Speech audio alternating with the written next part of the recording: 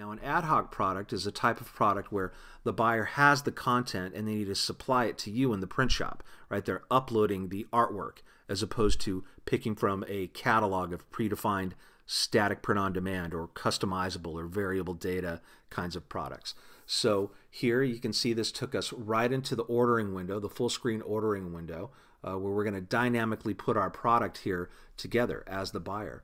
Right here in the upper left-hand corner, we see the first question where it's asking us what files do we want to upload to print. And when they click on that, the buyer sees the various options that you've made available to them.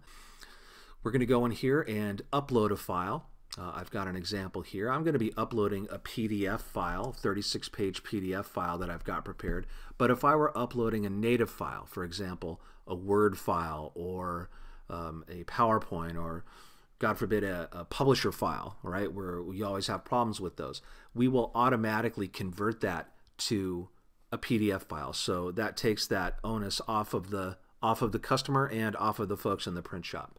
We can also check files that are uploaded for common problems, like are the fonts embedded properly, are the images of the right resolution, and so on. A pre-flight check along the way to help ensure that those problems are taken care of or weeded out during the upload, or at least that your operators get a heads up that there may be a problem that they need to check on before printing the job.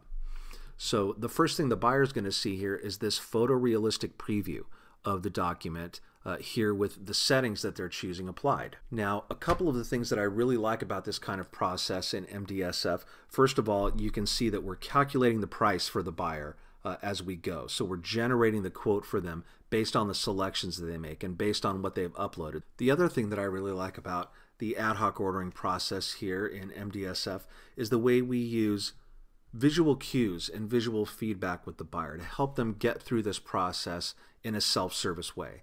So for example, if somebody doesn't understand the difference between coil binding and comb binding and other kinds of styles here, they can still tell by the visual cue that we're showing them here in the selection drop downs what that option means and what it's all about. And they think, gosh, I didn't know that was called coil binding, but that's what I had in mind for my project.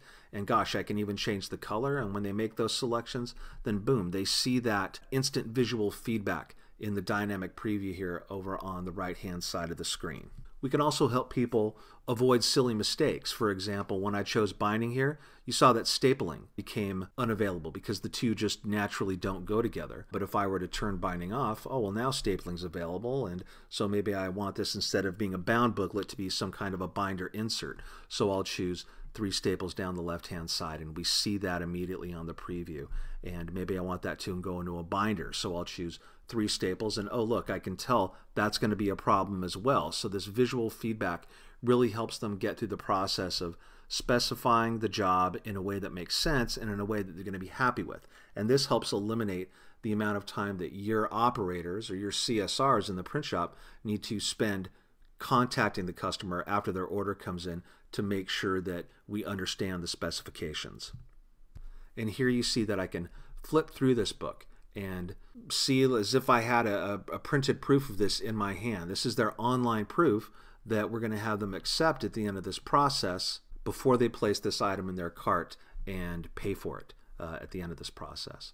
There's some other features I could show you here too. For example, in addition to that flip mode that we were just looking at, that preview mode, folks can look at their pages in a reader spread mode like we see here, and this gives them a overall page view of their project where they can move things around or bring in pages from more than one document, or if they need to do things like insert blank pages or insert tabs or other kinds of features that you can enable here if your customers need them.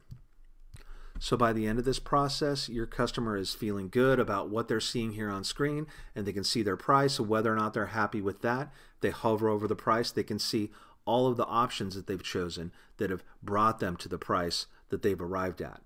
And so they're ready at that point to go ahead and add this product to the cart. And you'll notice when I click on Add to Cart, right underneath where I click, we're having them accept this online proof. Right? So the onus is on them to make sure that this is correct. And that's their proof approval that you can point back to if any issues arrive with the job upon delivery.